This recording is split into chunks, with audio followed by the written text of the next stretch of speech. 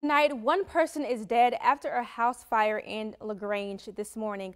Lenore County officials responded to a call around 6 a.m. of a reported residential fire. Fire crews arrived on scene to find smoke and flames coming from a double-wide mobile home. During the initial sweep of the home, firefighters found a woman inside dead. Officials tell News Channel 12 they believe the fire was accidental.